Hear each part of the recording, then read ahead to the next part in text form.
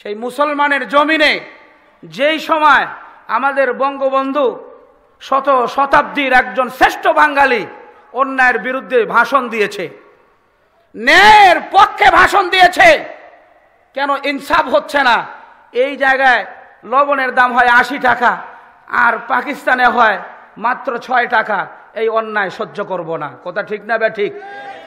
দুর্নীতির বিরুদ্ধে, ঘুষের বিরুদ্ধে, সুদের বিরুদ্ধে, পাপাচারের বিরুদ্ধে ভাষণ দিয়েছে। মুসলমান কখনো বিলম্ব করে নাই। হাল ছেড়ে দিয়ে, কৃষিকাজ ছেড়ে দিয়ে, মাঠের কাজ ছেড়ে দিয়ে, মাস্টারি ছেড়ে দিয়ে, তালিম ছেড়ে দিয়ে কোরআনের তেলাওয়াত করতেছিল, বন্ধ করে দিয়ে হাদিস পড়াইতেছিল, বন্ধ করে দিয়ে মাঠে নেমে পড়েছে। জালেমদেরকে এই দেশ থেকে তাড়ায়া বাংলার জমিনকে উপহার দিয়েছে। আমরা স্পষ্ট ভাষায় জানাই দিতে চাই, এই বাংলার জমিনে মুসলমানের জমিন রক্ত দিয়ে রক্ষা হয়েছে। এই জমিন মুসলমান লাঠি দিয়ে হেফাজত করেছে। এই জমিনে মসজিদে আগুন দিয়া মুসলমানের উপর নির্যাতন চালায়া শতবার্ষিকী পালন করার জন্য তোমাকে আসতে দেওয়া হবে না, হবে না। যদি আসো তাহলে জুতার পেটা তোমার জন্য অপেক্ষা করতেছে। আমার মসজিদ ডায়াবেটিস মোড়ে, আমি মসজিদে জোরালো ভাষণ দেওয়ার পরে একজন নেতা টাইপের লোক আমাকে এসে বলে, হুজুর খুব শ্রদ্ধা করি আপনাকে, এটাকে টেগিন দিবেন কেমনে 17 তারিখে?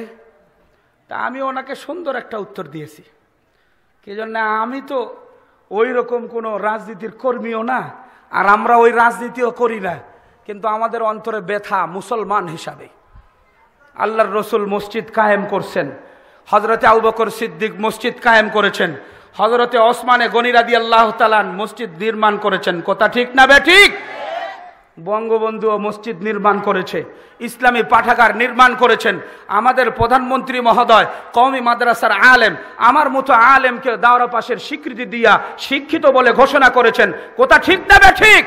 এই বাংলার জমিনে প্রত্যেকটা থানায় থানায় মসজিদ হবে, পাশে পাশে ইসলামী লেকচারারের এইরকম গ্রন্থাগার হবে। সেই জমিনে যারা মসজিদ করনেওয়ালাকে মারে, মসজিদে আগুন দেয়, মুসলমানকে শেষ করে দিতে চায়, সে এই জায়গায় চিফ গেস্ট হয়ে আসবে।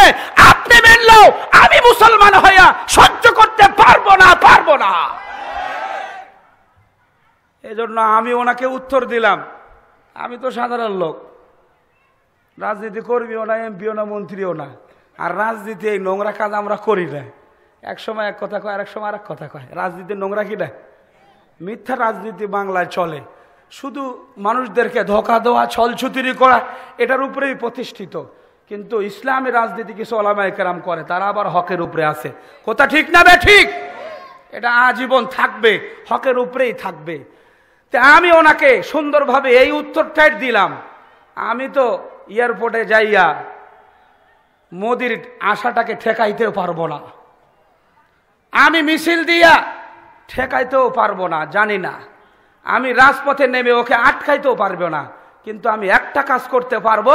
আমি আমার মাদ্রাসার সামনে, আমি আমার মসজিদের সামনে, আমি আমার বাসার সামনে, আমি যে জায়গায় চাকরি করি সেই প্রতিষ্ঠানের সামনে, আমার বাড়ির খুলির সামনে, যে জায়গায় আমি থাকবো, যদি আমি শুনি সেই ব্যক্তি আসতেছে সেরা জুতা নিয়া, আমি তাকে অসম্মান প্রদর্শন করতে পারবো।